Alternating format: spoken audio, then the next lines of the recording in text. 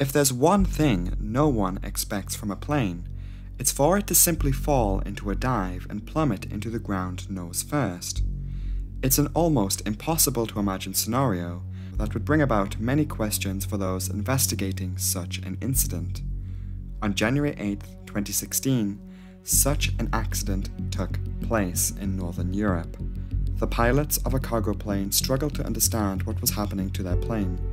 Before they could recover their stricken aircraft and make sense of their situation, the aircraft and themselves crashed into a mountainous region of Sweden. The recovered flight data detailed a rather baffling explanation for the crash, so the question now being, just what was going on board that plane? West Atlantic Airlines is a cargo transportation company based out of Scandinavia and the United Kingdom. The company is divided into two subsidiaries, West Air Europe and West Air Sweden. It is the Swedish branch that is of interest to us today. West Air Sweden operates with multiple hubs, with one of those actually being located at Oslo's Gardermoen Airport in Norway. As a cargo airline, the company flies a variety of different aircraft with a mixed fleet of turboprop and jet planes. Making up just a small portion of their jet fleet, the airline operates the Canadian-built Bombardier CRJ-200. The CRJ-200 is part of the wider range of regional jets offered by Bombardier. The 200 model was incredibly successful. Around the world, over 1,000 of the planes were built.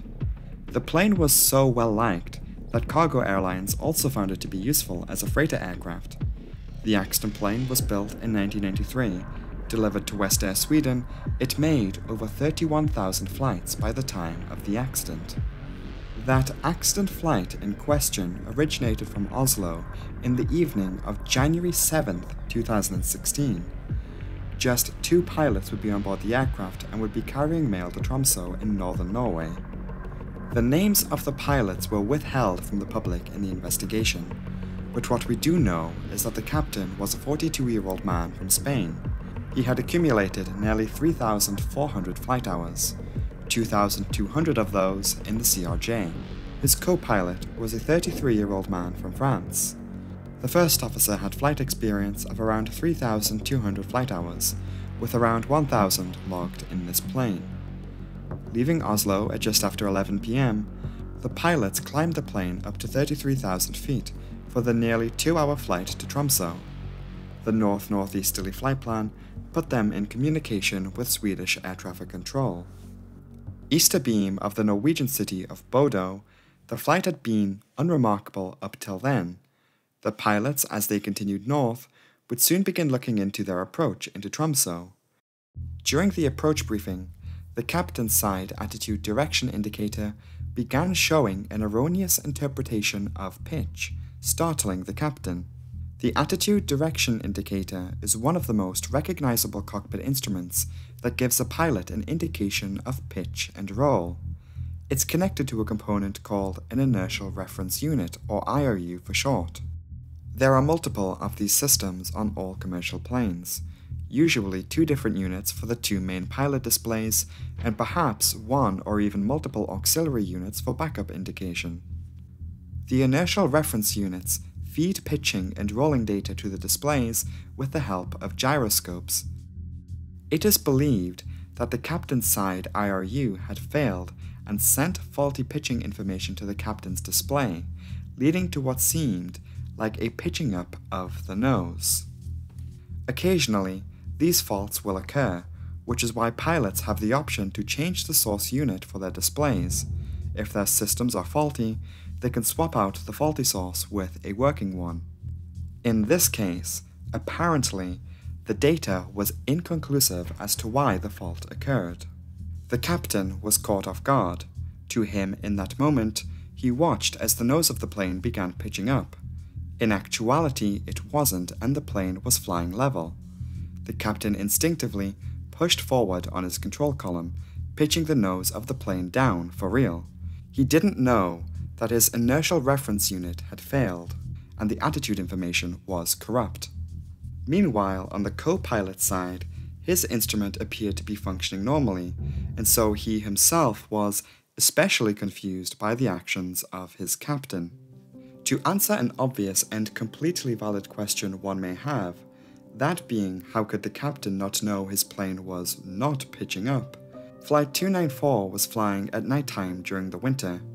It is easy to forget as we live on the ground, either in cities or in other lit up areas, even in developing countries, that at nighttime we are on the dark side of the planet.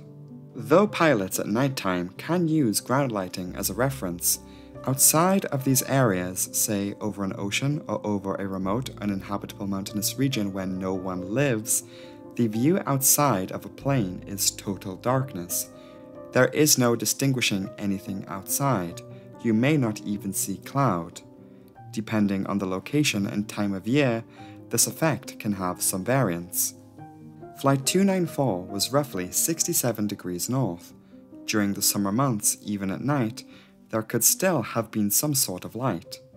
In fact, in Tromsø, the sun never sets for 2 months of the year in the summer. In January, though, outside is complete darkness.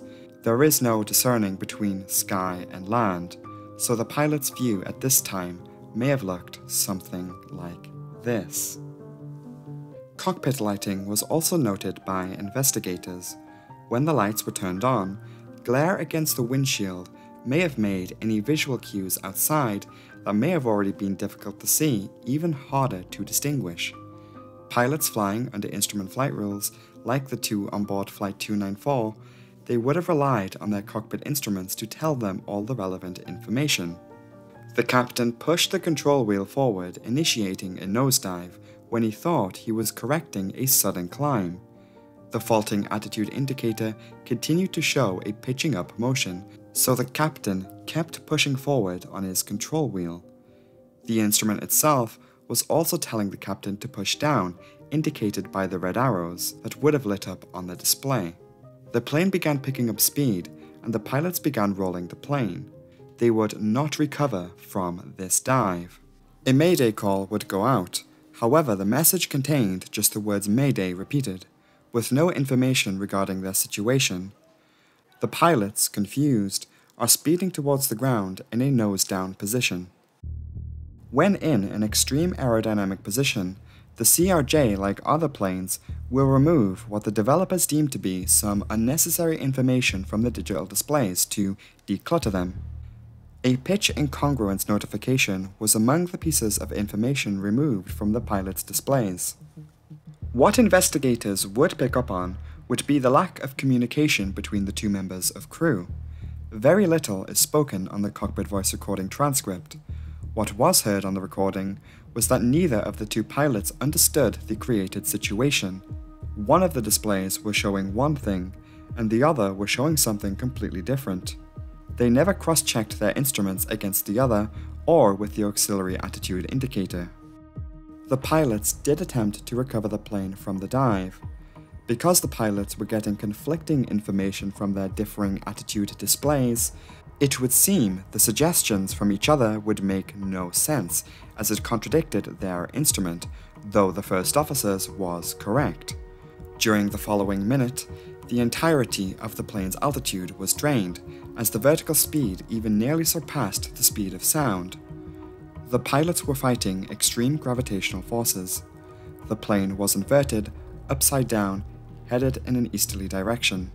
At 20 minutes past midnight, the date having gone into January 8th, West Air Sweden Flight 294 soon crashed into the ground at high speed in a vertical nose-down position. The plane hit the ground intact, to the intrigue of some investigators who may have expected an in-flight breakup from the plane overspeeding excessively. The aircraft was completely obliterated, leaving a crater behind. The two pilots were killed. When the investigators rounded up their investigation, they could not determine why the inertial reference unit on the captain's side failed like it did. It was highlighted that the crew mismanaged the plane in the scenario of a failure of a redundant system. Instruments are duplicated on the flight deck of airplanes for the very reason that transpired that night. If an abnormality occurs unexpectedly, instruments should be cross-checked and the source IRU and therefore the source gyro should be changed. The accident was put down as a loss of control, induced by pilot spatial disorientation. Following the accident, it was recommended that airplane manufacturers review their primary flight displays so that critical information is not withdrawn from a pilot where it may be relevant.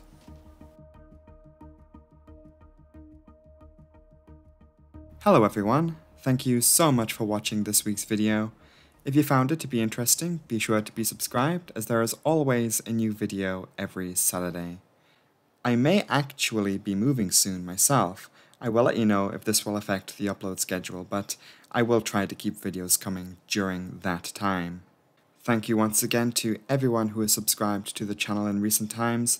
It still has not sunk in that the channel has hit 100,000 subscribers. Disaster Breakdown is now verified actually, something I never thought I would see, but here we are. Anyway, it's time to take a moment to thank my patrons over on Patreon for continuing to support the channel. Their names are scrolling on the screen right now, so if you see your name here, a massive thanks to you. If you yourself want to support the channel further, consider joining the Disaster Breakdown Patreon from just £1 per month, and the link to that will be in the pinned comment below. All patrons get early access to all new content 48 hours before it goes out publicly on YouTube. If you want to follow my personal Twitter page, that will be linked in this video's description. But with all that said, I think that's where I'll sign off on this video. Thank you so much for watching, and I will see you all next week. Goodbye!